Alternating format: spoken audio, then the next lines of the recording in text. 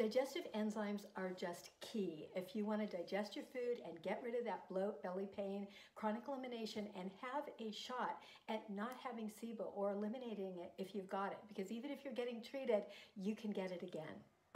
If you're taking a digestive enzyme and it doesn't have hydrochloric acid, it's going to do zip for digesting protein. It just won't break it down. And we are a world of protein deficient people. We need protein for muscles, brain, our nervous system. We need protein. And if we're not getting hydrochloric acid in our stomach, we're just not breaking it down. And if you try to eat meat, or if you have trouble eating meat and you don't know why, that's why, because you don't have any hydrochloric acid in your stomach. You don't have to live with the bloat, the chronic inflammation, and the gut pain.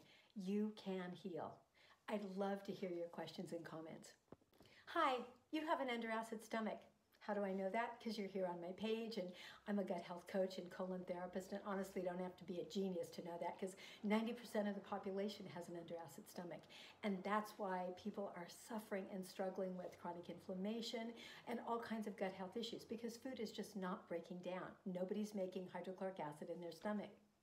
Due to stress, environmental toxicity, and processed foods, we have 90% less stomach acid than our great-grandparents did, just like we have 90% less gut microbiome.